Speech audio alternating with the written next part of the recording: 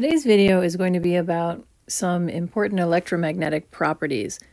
This one specifically is about duality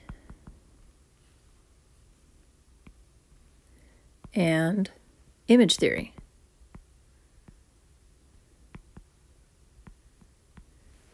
These are the sorts of rules that in general govern how electromagnetic waves behave and have useful implications for the types of things that we might want to know about when we're doing antenna design.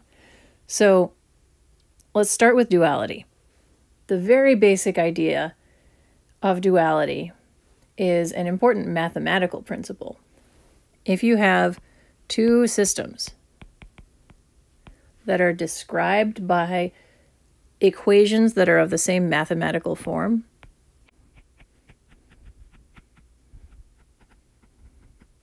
then the solutions are identical.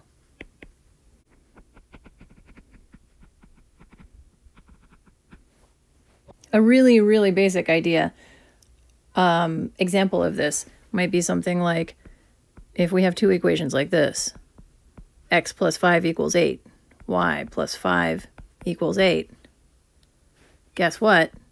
X and y are both equal to 3. This is really basic, but in electromagnetics we have problems that involve electric current densities and the magnetic vector potential. And we also have problems that involve magnetic current densities and the electric vector potential. We haven't really done any videos about this, but it has all of the same type of equations and behavior as the magnetic vector potential does, just in response to magnetic current densities instead of electric current densities. I will tell you a little bit more about magnetic current densities later because in reality they don't exist, but they're still a useful analytical tool for simplifying problems. So if our problems have electric currents in them, then the source is J. If they have magnetic currents in them, the source is M, the magnetic current density. And J is governed by a couple of equations. The specific equations that have electric current density in them. So Ampere's law has electric current density in it, so it looks like this. I'm putting a little subscript A on the fields due to J because they are related to the magnetic vector potential here. And on the magnetic current side, we have a similar equation, but it's Faraday's law.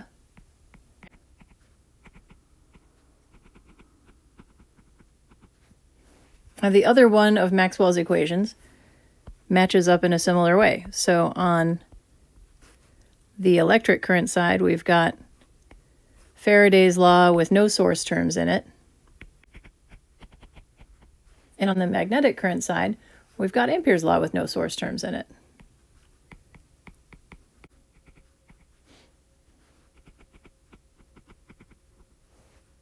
And all of those things boil down into a wave equation that relates, on the left-hand side, the magnetic vector potential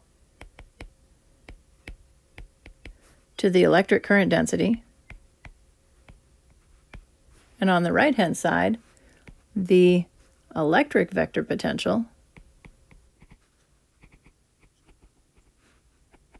to the magnetic current density. The relationships between the fields have the same shape, so you can derive the magnetic field due to J from the magnetic vector potential this way. Or you can derive the electric field due to M from the electric vector potential this way.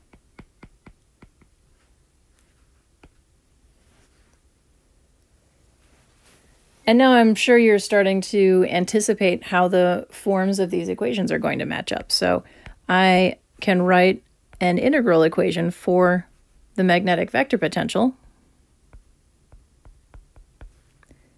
a volume integral over the sources j of r prime, because r prime is our source coordinates, e to the minus j k r minus r prime over r minus r prime.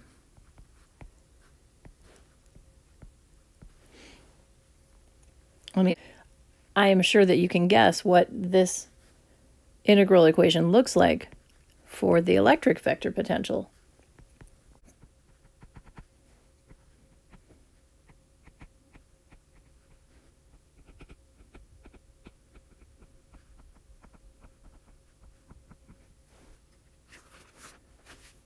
So in general, anytime you're dealing with problems with electric sources in them and problems with magnetic sources in them, if the problems are of the same geometrical shape and they have the same boundary conditions and everything, then all of these quantities have sort of an equivalency table.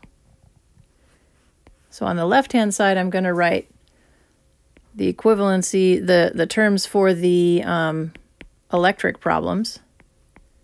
So that means that electric currents are not zero, magnetic currents are zero. And on the right-hand side, I'm going to write the terms for the equivalent magnetic problems. So magnetic currents are not zero and electric currents are zero. And if you have a problem that has both electric currents and magnetic currents in it, because of superposition, you can split it into two problems that just have one or the other. So in an electric current problem, you have EA. The equivalent term in a magnetic current problem is HF. The magnetic field is equivalent to minus the electric field in a magnetic problem. J is equivalent to M. A is equivalent to F. Epsilon is equivalent to mu. You can swap out mu for epsilon. Here's where things get interesting. If you are dealing with the intrinsic impedance eta, that means that in the magnetic problem you have 1 over eta. In the electric problem, if you have 1 over eta, you swap that out for eta.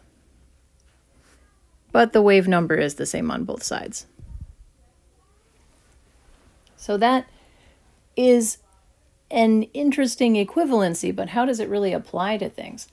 For instance, what if you know the fields from, let's say, an infinitesimal electric dipole?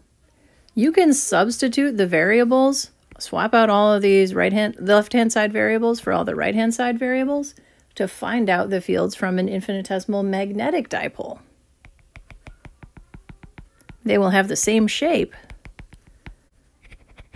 but everywhere you had the electric field, you'll have the magnetic field now, and everywhere you had the magnetic field, you'll have the electric field.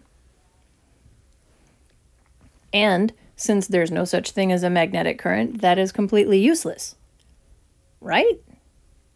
No. It turns out that a lot of types of antennas with negative space in them, so for instance, a loop of wire carrying electric current around a loop shape, is equivalent to a magnetic dipole. You can also have something like, let's say, a slot in a conductive ground plane, which also tends to carry currents going around it like this. That can also be equivalent to magnetic dipoles.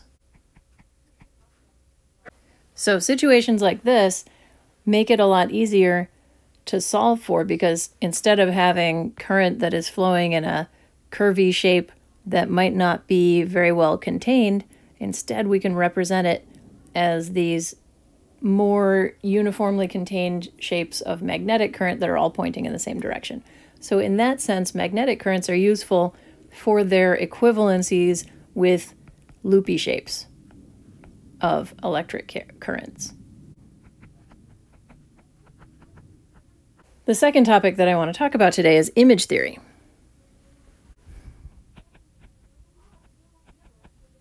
Which describes how waves reflect off conductors.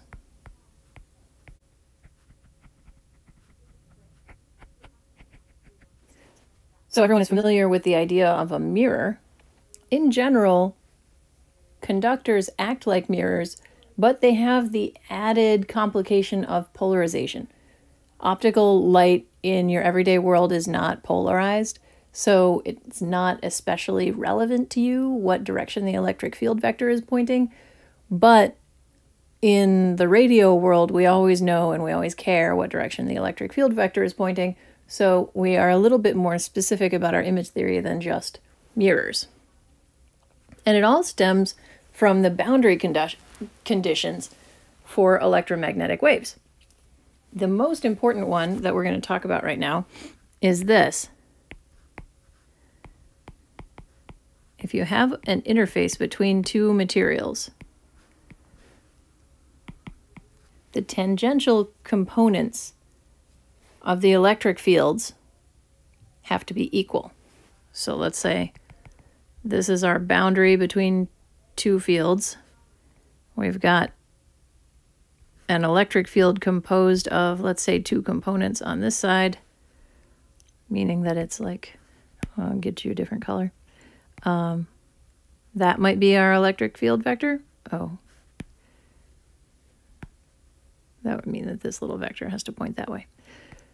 Anyway, that's our electric field vector on one side.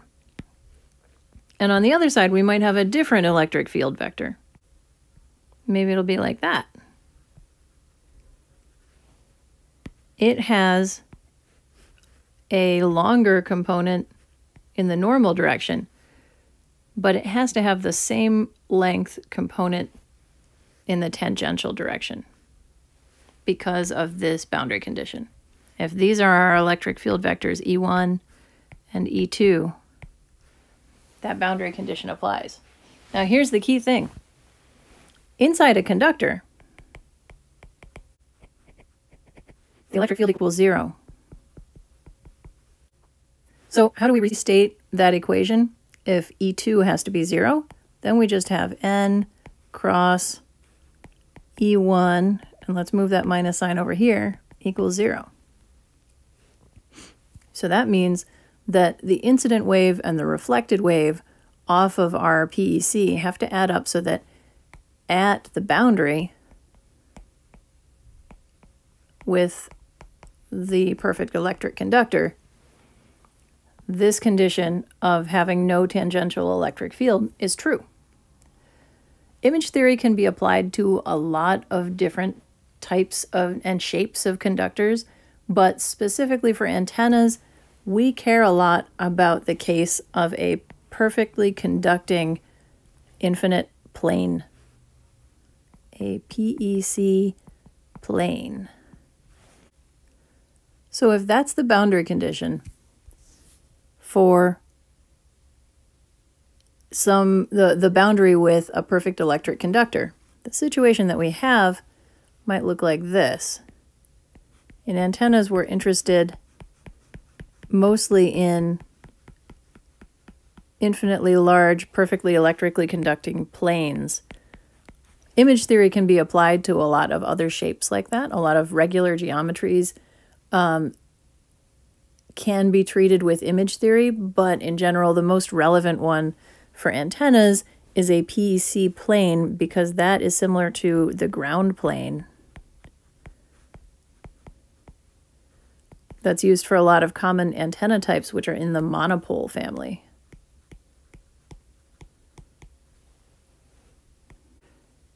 In class this week, we are going to talk about the situation of having electric currents and magnetic currents in various orientations with respect to a perfectly electrically conducting ground plane. So these two are electric currents, and I'm going to use two arrows to denote a magnetic current, like that. And that's going to be one of our activities for this week, is what does image theory and this boundary condition imply about different configurations of current